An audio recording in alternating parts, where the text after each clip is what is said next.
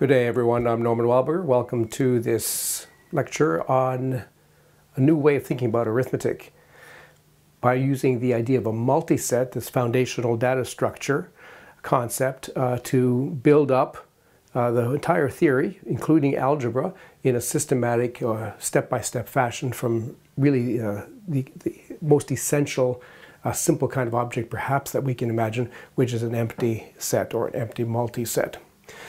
So what we're doing here is trying to expand our point of view from the set theoretical orientation that 20th century mathematics largely had, which was of course built up from the need of analysts to have a foundation for their understanding of analysis on the continuum. So Dedekind's theory of real numbers required Cantor's theory of infinite sets, and so the need for infinite sets became important, and then this 20th century axiomatic approach to set theory was the sort of philosophical substitute for a proper foundation. And since then, more and more mathematicians have leaned on sets as sort of foundational objects in mathematics and have tried to frame everything, or largely everything, in terms of sets. Now, sets are well and good, but they're really only one of several possible data structures that are available to us, and in particular, multisets are a very important alternative, and they allow us to see a lot of different things in very different light. Okay, so today we're going to see a really good example of that because we're going to move towards exponentiation. This is the third of our operations in this world of multisets, and it's quite different from the exponentiation that you're familiar with, so be prepared for some serious novelty. And we're going to have to go slowly and carefully. I'm going to exhibit lots of examples so you can see how this actually works. And at the end of the video, you'll see that there's actually some really remarkable properties that this thing has. So it really is deserving of our study and our attention.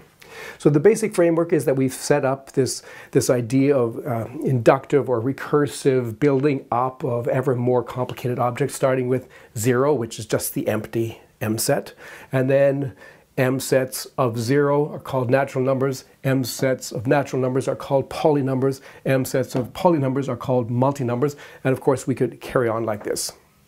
Today what we're going to do is we're going to introduce some parallel things.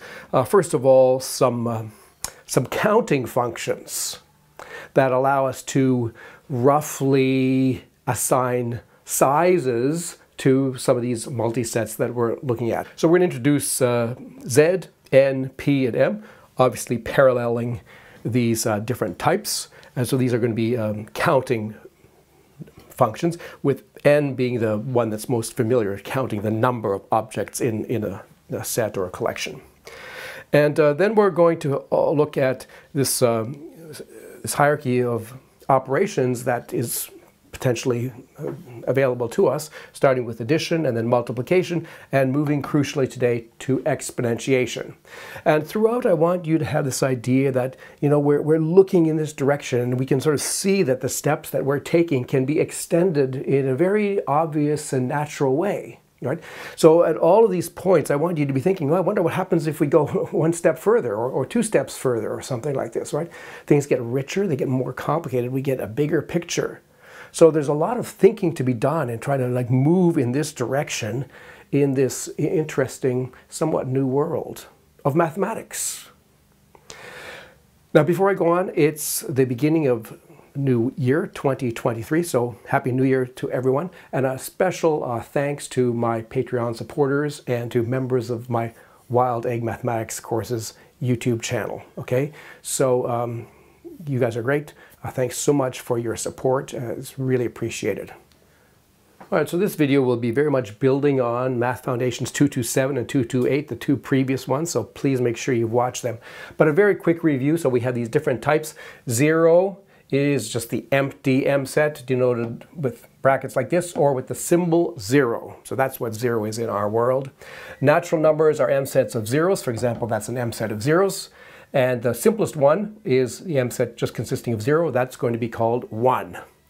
This one here is called 4. So this is where the usual sort of primary school natural number arithmetic takes place. Then one step up, M sets of natural numbers are called polynumbers. The simplest one is alpha 0. The simplest one, which is not already a natural number and 0, is alpha 0, which is the M set consisting of 1. Here's a typical polynumber, which can then be interpreted in the form 2 plus alpha 0 cubed. Then to the next stage, multinumbers are M sets of polynumbers. So for example, this thing here, okay, that's a polynumber, that's a polynumber, that's a polynumber, so that's an M set of polynumbers. And then when we introduce this new notation, alpha 1 for the M set containing alpha 0, alpha 2 for the M set containing alpha 0 squared, alpha 3 containing alpha 0 cubed, then we can write something like this as a multinomial, if you like, involving several variables, in this case alpha 0, alpha 1, alpha 2, alpha 4. And in principle, we could have more and more variables. Okay, then addition is the sort of fundamental object. If you have an M set here, another M set here, the way you add them is you just dump the contents out into another box. Okay, so this M set 0, 1, this number 3, this M set 2 get moved in the other box, and the two elements here, 1 and 4, get moved in the box. Okay, multiplication, a little bit more sophisticated. The way you multiply two M sets is that you add the elements of this M set with the elements of this set in all possible ways and form a multiset of all those possible sums. So this one here has two elements, multiset 06 and number 1. This one also two elements, number 4 and multiset 2. When we multiply them, we have to take the sum of this and this, which is this M set, sum of this and this, which is this one, sum of this and this, which is this, and the sum of this and this, which is this. Make sure that you understand those examples. Okay, so that's a very quick overview, and now we want to go further. So we've informally used the word element of an M set. Let me be a little bit more careful about that and also introduce some important notation. So here's an example of an M set. It consists of a 0, 0, a 1, and another M set containing 2 and 3. So we'll say that the elements of this M set A are 0, 0, 1, and 2, 3. So this is a big box, and inside it has other boxes, and those other boxes very well may have other stuff inside them, okay? But the boxes that you can see are the elements of the bigger box, including their contents. So we then write to denote this element relation. 0 is an element of A, 1 is an element of A, and this multiset 2, 3 is an element of A. So these are all true, separate true statements. And if X is a general M set, then we're going to introduce this kind of notation to allow us to describe the elements. So the brackets means M set, okay? And here is sort of the object that we're considering, or the objects that we're considering. And the colon here represents some condition, and the condition is that little x belongs to capital X. In other words, is an element of capital X in this sense here. So what we're saying here, this is just a way of thinking about X. It's the multiset consisting of all X, where X is an element of X. So in this case, we would have to run through all of these, 0, 0, 1, and 2, 3, as we are running through the elements of X. In other words, we have to respect the natural multiplicities that are occurring here throughout. Okay, so it's very different from set theory in that way. If there's two zeros here, we have to keep those two zeros separate. We have to keep track of them. There's two of them there. So let me illustrate the usefulness of this notation by starting again with this M set A, and here are some other M sets defined in terms of the elements of A. So B is the M set of things in the form A plus 1, where A is in capital A. So we have to take each one of these elements and we have to add 1 to them. So 0 plus 1 is 1, 0 plus 1 is 1, 1 plus 1 is 2, and if we add 1 to this, well, remember 1 is the M set consisting of 0. So when we add those two M sets, we get the M set 0, 2, 3. Here's M set C, which is the set of 2 times A, where A is an element of A. So we have to multiply each of these things by 2. Okay, so 2 times 0 is 0, 2 times 0 is 0, 2 times 1 is 2, 2 times this thing is this M set right here. Here is a more complicated thing where we're taking two M sets, say this A and this B, and we're actually taking their product, A, B, or we could possibly more precisely say A times B, all right? We will sometimes use this, but actually this is probably preferred. Okay, and so what is the definition of that? Well, in terms of this notation, it's the set of A plus B, such that A belongs to capital A and B belongs to capital B. So what we have to do is we have to go through these two sets here and take sums of things. So the 0 and the 1 is 1, the 0 and the 1 is 1, the 0 and the 2 is 2, and the 0 and plus this is itself. And then when we repeat it with this one, we get the same thing. And then when we add 1, we're going to get 2, 2, 3, and this thing. When we add 2, 3 to everything, we get 2, 3 plus 1 is that one, 2, 3 plus 1 is that one, 2, 3 plus 2 is this one here, because 2 is the M set consisting of two zeros. And finally, when we add this one and this one, we get this one here. Okay, so it's convenient kind of notation for us. All right, so now let's introduce these counting functions, which tell us how big M sets are. And there's different levels of counting functions, sort of more sophisticated ones as we go on. So we're working always with pure M sets. I remind you that's the framework where we start with the empty M sets, and we only create M sets by using empty M sets and containments of boxes in boxes. Okay, so there are no other external mathematical objects at this stage. We just have empty boxes, and we put those empty boxes inside other boxes to form sort of nested collections of boxes. So there's nothing else. Okay, so the first function, very simple, is that if A is a pure M set, we define Z of A to be 0, the empty M set. So every M set, when you apply the Z counting function to it, you always get 0. That's pretty simple. N. So N is defined this way. If A is a pure M set, then capital N of A is the M set consisting of things of the form Z of A as A runs through A. So for each element of capital A, we take Z of that. In other words, we're essentially replacing it with 0. So we're looking inside A, there's all these boxes. We're replacing each of those boxes and all their contents with a single 0. Single 0, single 0, single 0. The result then is naturally a natural number because we're getting an M set of zeros. So for example, if A is this M set here, then Z of A, of course, is 0. And N of A, well, we have to apply Z to each of the elements. So Z of 0, Z of 0, Z of 1, and Z of the M set 2, 3. Well, each of these is 0, so we get 0, 0, 0, 0. And we recognize that's the natural number 4. So this is how we're counting in sort of the naive, basic fashion. The N function is doing that. It's basically replacing elements with zeros. It might be worthwhile to point out that this is in some sense like almost a prehistoric kind of simple kind of thing. It's analogous to some kids 100,000 years ago seeing some animals at a water hole, and they want to convey how many animals there are, and so they're going to go, there's an animal, there's an animal, there's an animal, there's an animal, there's that many animals. So they walk home and they say, oh look, that's how many animals there are at the water hole.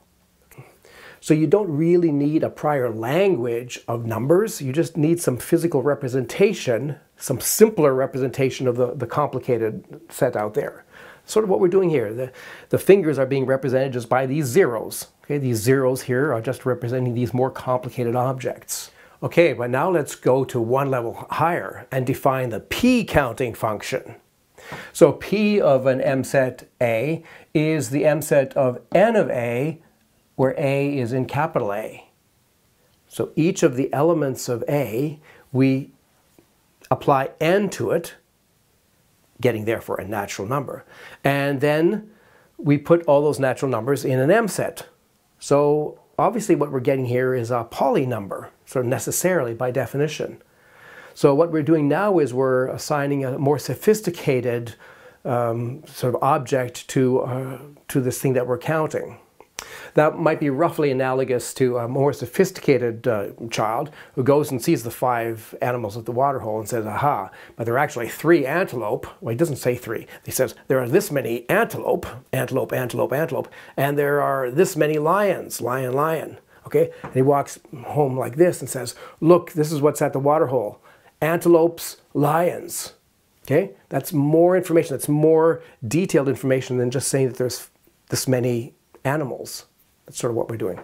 Okay, and then next level, the multiset analog, M of A, it's the M set of P of little a's, where A is in capital A. Okay, let's do an example. So here is an M set B. Okay, so there's an M set, there's an M set, there's an M set. Okay. So Z of B, well, Z of B is always 0.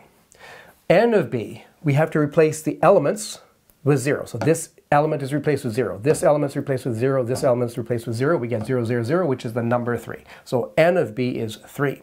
What is P of B? Well, we have to take N of this. We have to take N of this. We have to take N of this. And we have to form an M set of those. All right, so what is N of this? Well, that means we have to count what's inside here. So what does that mean? It means that we have to look inside this M set and apply Z to each of the elements. So we have to apply Z to 2, and we have to apply Z to 4. We're going to get 0, 0. So N of this thing is the M set 0, 0, which is the number 2. Here we're going to get the M set 0, 0, 0, which is the number 3. Here we're going to get the M set 0, 0, which is the number 2. So this thing, it's a poly number, it's an M set of natural numbers, is the P of B, this M set B. It's a sort of more refined information, right? The N of B is telling you, okay, this thing has 3 things in it. That's what that's telling you. This thing here is telling you more. You can still see that there's 3 things in it, but you can tell more about what those 3 things are. But still not enough information to recover them. Okay, what about M of B? Well, so now what we have to do is we have to take the elements of B and we have to apply P to each one of them. So we have to take P of this thing, we have to take P of this M set, we have to take P of this M set and form an M set of them. Okay, so what is P of this one here?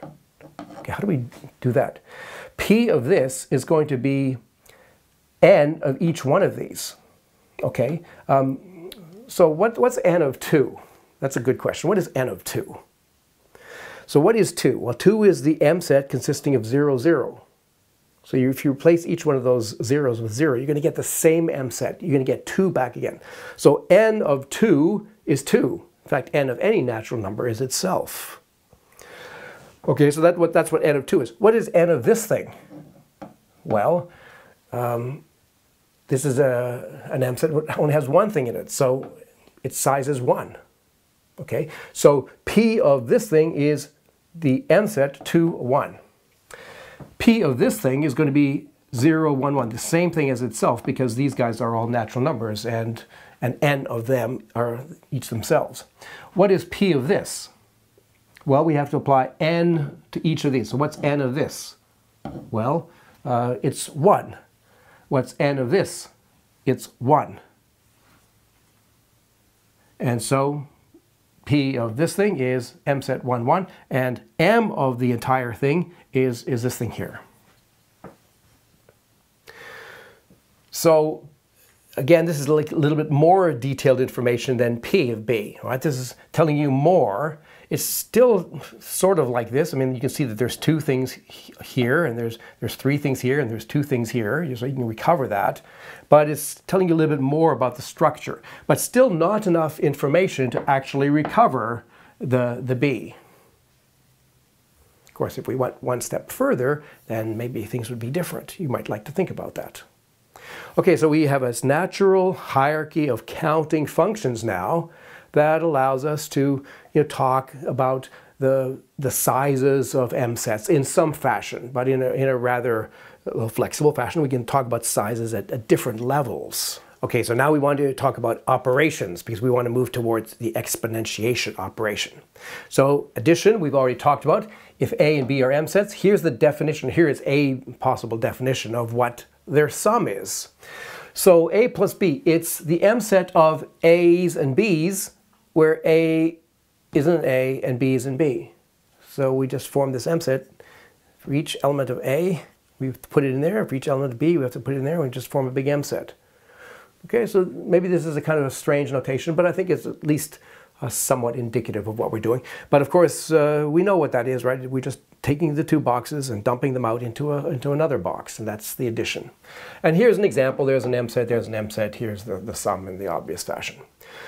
Multiplication, now we can also express that, as we've already seen, in terms of our notation. Okay, so A times B is the set, or the m set of A plus B, such that little a is in capital A and little b is in capital B. So we have to go through all possible pairings of elements in A and elements in B, and we have to add them. Okay, that m set that we get is the product of the m sets. And here's an example. So there's an m set, has that's one element there, one element there, one element there, one element there. Okay, so there should be altogether 4 elements in their product. There's one element, I guess. There's another, there's another, there's another. So you can check that I've done it correct.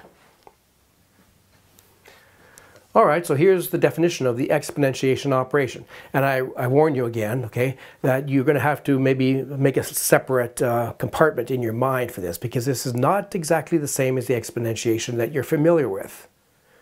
Although we're still going to use the same notation, the kind of familiar wedge.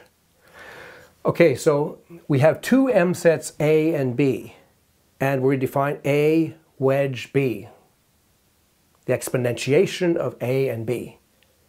And it's the obvious thing. Okay, it is the m set consisting of all A times B's, where little a belongs to capital A and little b belongs to capital B. So we look at all possible pairs of elements in A and elements in B, and this time we multiply them. To define multiplication, we added them. To define exponentiation, we're going to multiply them. See, in some sense, this is like, you know, so blindingly obvious, isn't it? I mean, it's like, what else could you do? What else could you do? Okay, so what actually happens? So here's an example. So let's say this thing is A. Here's an m set. Here's another m set. Let's call it B. We want to exponentiate them. Instead of multiply them, we're going to exponentiate them. Okay, so what do we have to do? Well, we have to take pairs of elements. So this element, m set 1, 2, we're going to have to multiply it by 0. We're also going to have to multiply it by this m set. We're going to have to take this element and multiply them. We have to take this and multiply them. Okay, what did we get? So anything times 0 is 0. That's easy to check. To multiply these two m sets, we have to again form all possible pairs and this time add them. 1 plus 0 is 1, 1 plus 3 is 4, 2 plus 0 is 2, and 2 plus 3 is 5. So we're going to get the m set 1, 4, 2, 5. 4 times 0 is 0. 4 times this, well, you can work it out. You're just going to get these things here repeated 4 times. So you're going to get 0, 0, 0, 0, 3, 3, 3, 3. Okay, so those are the various possible products. And there's 4 of them. And the m set formed by them is the wedge of A and B, or it's the exponentiation of A and B. Let's have a note in this case here that with respect to the counting functions, okay, so if we looked at z of A and z of B and took their wedge, well, z of anything is 0, so 0 wedge 0 is 0, and please convince yourself that that's 0. That's certainly z of A wedge B. So sort of trivially, this exponentiation satisfies compatibility, say, with z. What about compatibility with n? So what's n of A? This thing here has 2 elements. And n of B, this thing here has also 2 elements. So 2 wedge 2, okay, what is 2 wedge 2? So this is the m set 0, 0, and this one's the m set 0, 0. So we have to form all possible pairs and multiply them. But 0 times 0 is 0, so we're going to get 4 zeros. So we're going to get 0, 0, 0, 0, which is 4. In other words, we're getting the same as the product. So actually, when it comes to numbers, exponentiation of numbers is the same as multiplication of numbers. Okay, so maybe you object to that, but that's just bear with me. Okay, that's the way it is. All right. So that's 4. And what about n of A wedge B? Well, here's A wedge B, and it has 1, 2, 3, 4 elements. So yes, indeed, n of A wedge n of B is equal to n of A wedge B. What about P of A wedge P of B? We can practice our counting. So what's P of this thing here? Well, we have to count how many n of this and n of this. N of this is 2, n of this is 4. N of this, What's n of 0? It's 0. What's n of this? It's 2. There's two things in here.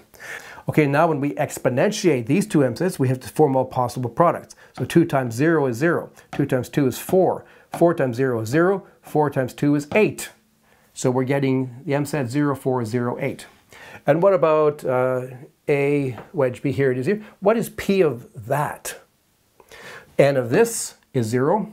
N of this is 0. N of this is 4. N of this is 8.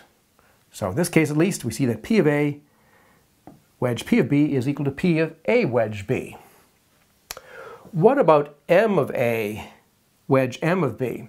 Well, these guys are all multi-numbers, both of them, okay? Because they're m sets of polynumbers. And it's not too hard to see that if you have a multi-number and you apply m to it, you're going to get itself. So m of a is equal to a, and m of b equals b. And if you take a wedge b, which is this thing here, that's also a multi-number. So m of it is also a wedge b. So yes, indeed, this also is satisfied for m. So we have a kind of a compatibility between exponentiation and the operation z, n, p, and m, at least in this case. So you might like to think about whether this is just a happy accident or whether it happens more generally. So I want to look at a slightly more complicated example where one of the m sets at least is below a multi-number, okay? So this one here, a, is an m set consisting of two m sets, and this m set here consists of a number and another m set. So we have a sort of three levels of nesting before we get to the numbers. So this is not a multi-number. This is a multi-number over here, because these guys are both polynumbers. But these guys here are not polynumbers. This one here itself is a multi-number, so it's one step further. So let's have a look at what a wedge b is in this case. So still we have to take product, so we have to take this element times 2, and this element times m set 1, 3. And we have to take this 3 times 2, and this 3 times 1, 3. Okay, what happens when we do this? So when we multiply anything by 2, basically we're just sort of doubling all the entries. So we're going to get 1, 1, m set 2, m set 2. So when we do this product here, we have to form all possible combinations and form sums. So 1 plus 1 is 2, 1 plus 3 is 4. This m set 2 plus 1 is m set 2, 0. And m set 2 plus 3 is m set 2, 0, 0, 0. Because remember, 3 is just m set 0, 0, 0. Okay, this m set 3 times 2 is m set 3, 3. And this one here, we have to add them, we get 4, 6. So there's the exponentiation of a and b. And now, I'm just making a little check here so you can see if I've done it right. I claim that n of a, well, clearly z of a wedge, z of b is z of a wedge b. That's happening all the time. But here n of a is 2, okay? And n of b is 2, and their wedge, as we've seen, is 4. And that is indeed the number of elements in a wedge b. And p of a wedge p of b, well, there's my calculation. And you can convince yourself that's p of a wedge b. And I've also done m of a wedge m of b now. So what is m of this thing here? So m of this thing is we have to apply p to each of the elements here. Okay, so this is p of this. How do we apply, what do we do there to form p of that? Well, we have to take n of each one of these. So n of 1 is 1, and n of this thing is 1. And similarly, what is p of this thing?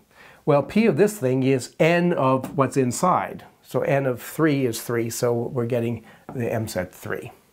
And this thing is a multi-number, so m of it is itself. And then done the multiplication, and we can convince ourselves that we're getting m of a wedge b again. So it seems we got a little bit more evidence that this exponentiation operation is behaving nicely with respect to these basic counting functions. So here are some other additional properties of the exponentiation operation that are worthwhile, just being explicit about. And it's important to note the difference between this one and the usual exponentiation operation. And let me remind you that this is happening much more broadly, right? We're exponentiating multi-numbers by multi-numbers. And in principle, we're exponentiating, huge towers of nested m-sets with huge towers of nested m-sets. Okay, it's all completely done in a recursive fashion. So actually making a computation like this is something that your computer is likely going to be very good at, but maybe for us it's a little bit challenging. But hey, it's good to have a mathematics which our computers can do really easily and well. Okay, so the basic properties, well, the thing is commutative. Okay, why is it commutative? Well, it's because the exponentiation is defined in terms of the multiplication, and the multiplication is commutative. And ultimately, why is multiplication commutative? It's because it's defined in terms of addition, and addition is commutative. And similarly, this thing is associative. If you have three of them and you exponentiate them like this, then it ultimately comes down to looking at expressions of the form little a times little b times little c. And we know that multiplication is associative. It doesn't matter how you bracket those things. And the reason for that is because, well, it comes just directly down to addition, because addition is associative. And it's ultimately because when you bump contents of boxes into other boxes, the order is unimportant. So this thing here has a well-defined meaning, so we just as well write A wedge B wedge C is the m set of things that form A times B times C, where little a is in A, little b is in B, little c is in C. And then there's a distributive law. There's actually two of them, of course. The A plus B wedge C is A wedge C plus B wedge C. And let's just observe that the usual convention is that these higher operations have precedence. So when we see something like this, we have to do these exponentiations before we do the addition. All right? So this means first do A wedge C and B wedge C and then add them. Then there's some sort of identity type properties. 0 wedge anything is 0. It's easy to see. And it's kind of a counting thing, that if you wedge something with 1, you're going to get n of A. So A is some m set, and you're wedging it with 1. You're taking the exponentiation with 1. So 1 is m set 0. So what you have to do is you have to multiply 0 by each one of the elements of A. 0 times this element, 0 times this element, etc. So what you end up doing is you're just replacing all the elements with 0. And the m set that you're getting then is just n of A. It's just, you're just essentially counting the number of elements in A. So that's an important kind of way of thinking about the exponentiation, right? It's performing an important function, that exponentiating with 1 is just basically counting at the n level. And then if we go up 1, right, so we go to polynumbers, this thing here, m set 1, which is alpha 0 or alpha sub 0, that is going to have the property that it's going to be playing the role of the identity. If we wedge that with any A in either order, we're going to get A. Why is that? Well, because, here's an m set A, it has various elements, and we're wedging it with m set 1. So what does that mean we have to do? Well, we have to form all possible pairs between this 1 and these other guys, and we have to multiply them. So we have to do 1 times this, 1 times this, 1 times this, etc. Well, the 1 is acting as the identity in the multiplication level, okay? And so this m set 1 is going to act as the identity at the exponentiation level. See, and it's kind of beautiful. You can kind of sort of see that these patterns are just going to keep on extending, right? This is big arithmetic. Okay, so we are going to talk more about exponentiation because, in fact, it has a very important consequence in terms of rethinking our our framework for multi-numbers. Okay, but what I want to do before that is connect directly with computer science.